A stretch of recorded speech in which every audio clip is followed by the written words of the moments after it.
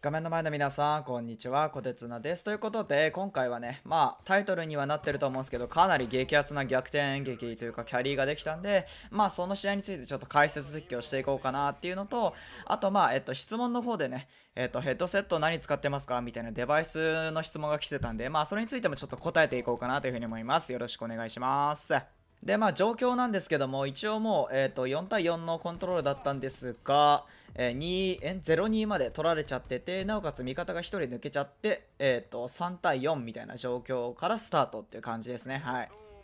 正直かなり厳しいかなとは思ってたんですけど、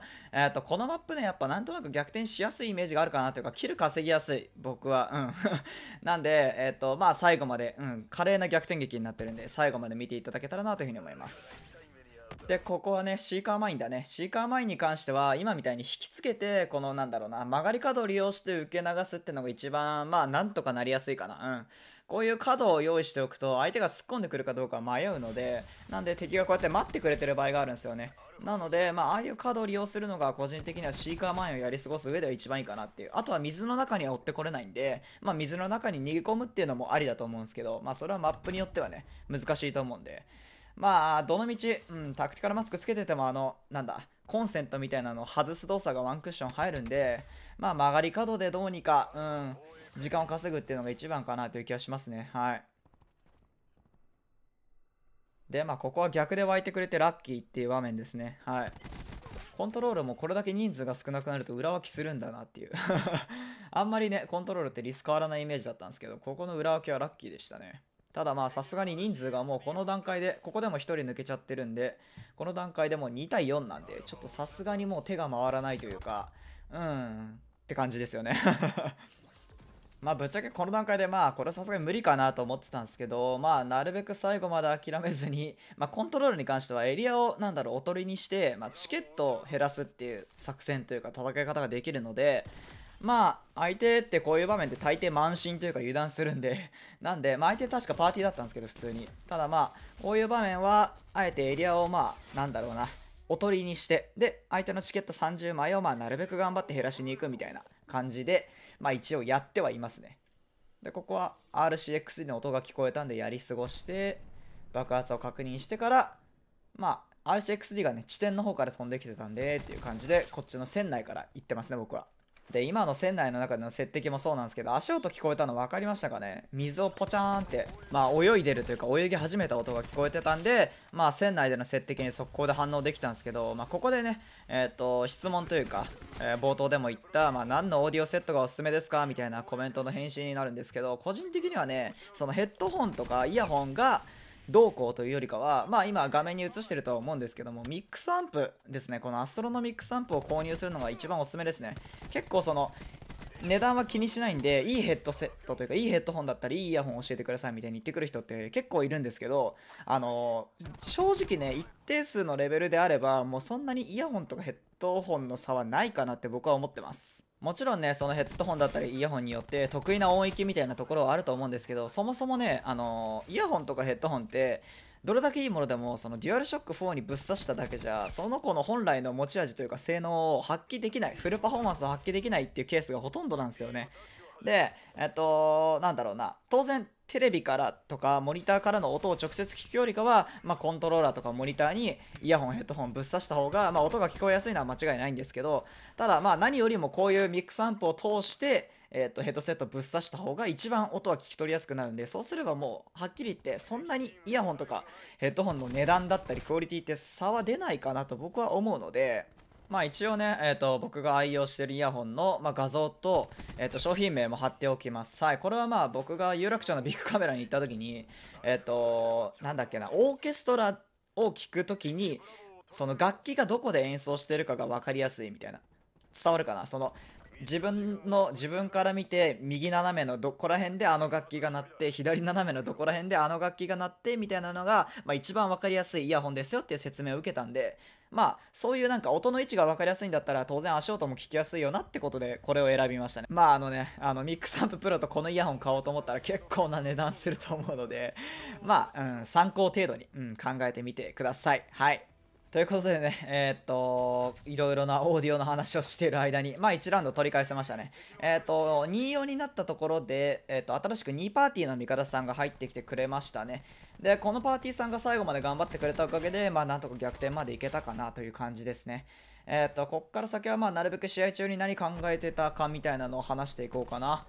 とりあえずは、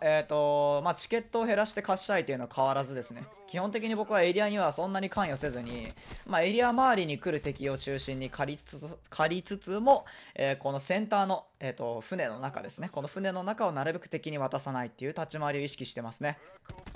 まあ、とにかくこの船の中を敵に渡してしまうと、その A 地点にも B 地点にも横槍を、まあ、出されてしまうという状態になっちゃうんで、なるべく船の中は取られたくない。でここね、リアクターコアあるとワンチャン動き止まるんで便利ですね。で、まあ、味方が拠点踏んだ場合は、船の中ではなくて、その拠点の前に出て、まあ、前線を上げるというか、前線をキープするっていう立ち回りですね。で、あと、リロードキャンセルについてね、なんか、三角ダブルタップでリロードキャンしないんですかみたいに言われたんですけど、僕、基本、ダッシュでリロードキャンセルっていう設定でやってます。はい。設定でできるってことに気づいてる人があんまりいないのかもしれないですけど、一応今作設定でね、そのダッシュでリロードキャンセルっていうのができるようになってるんで、まあ昔は本当はできたんですよ。モダンフェア2の時はずっとできてて、で、いつからかなんかできなくなったんですけど、まあちゃんとそのダッシュリロードキャンセルが復活してたんで、僕はそれでやってるんで、基本的に、デフォルト持ちだし、あんまりダブルタップっていうか三角二度押しみたいなのはしないですね。で、ここは味方さんとタイミングを合わせてエリアに突撃と。基本的には生まれてリスポーンしたらすぐ近いエリアに味方と行くっていうのが一番いいかなと思いますね、コントロールは。で、ここ1人やって、で、まあもう1人目を予測して倒して、まあセンサーだと潰すと。このね、1人倒した後の2人目の動きっていうのが想像できるかどうかが結構そのキャリーできるプレイヤーになれるかどうかの境目みたいなところの、壁な気はしますね。はい。1人を倒すっていうのは、まあ当然やっていけばね、エイム力って上がっていくもんなんで倒せると思うんですけど、その1人倒した後に、自分の赤点を見た敵がどういう動きをしてくるかっていうところをイメージして、まあ、2人目3人目をさばけるようになると、まあ、キャリーできるプレイヤーになれるんじゃないかなと思うので、とにかく1人倒した後の2人目3人目が自分に対してどういう動き方で倒しに来るかっていうのを予測できると、まあいいかもしれないですね。で、もう時間もないので自分でここはエリアを踏みつつ、まあ敵も倒したいなみたいな感じですね。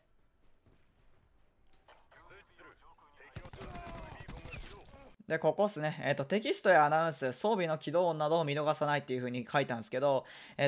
まあ、先ほどのその2人目の想像力っていうところにも共通するんですけど、こうやってテキストだったりとか、まあ、今、タックデプロイリーコンが起動したぞっていうアナウンスだったりをちゃんと聞き逃さない。で、っていうことは、この先に今、きっとタックデプロイリーコンあるなっていうことが想像できるはずなんですよね。こんな感じで。こういう想像力っすよね。結構ね、なんかね、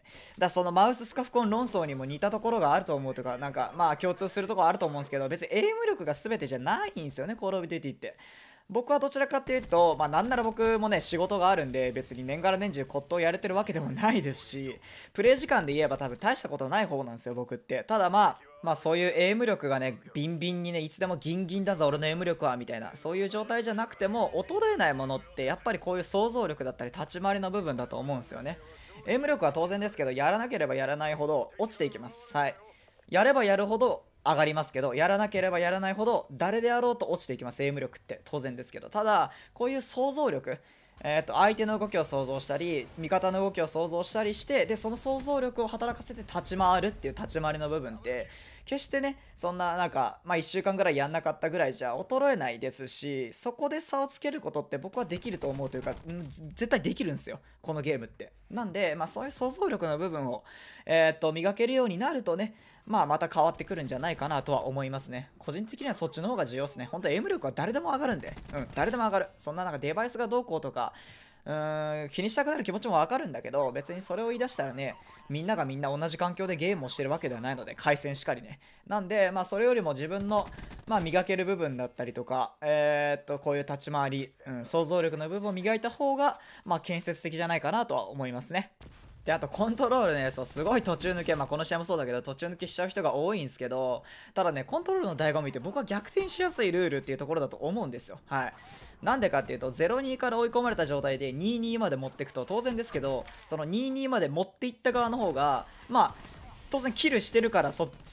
れぐらい勢いがあって持ってけるわけなんで、キルストリークが最終ラウンドでめっちゃ溜まってるんですよね。まあここ今見てもらえば分かると思うんですけど、僕のねスナイパーヘリに乗ってるパマジがめちゃくちゃキルしてるじゃないですか